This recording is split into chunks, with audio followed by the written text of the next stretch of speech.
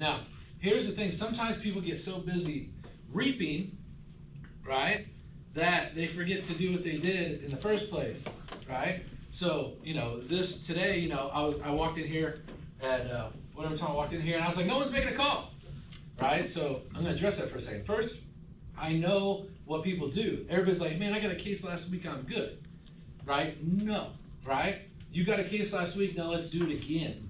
The best time to close a client is right after you close the client, because you don't have that desperation, you don't have that thirstiness to you, right? Because you don't really need to close them, and therefore you actually close them with logic, and you don't try to close them with emotion.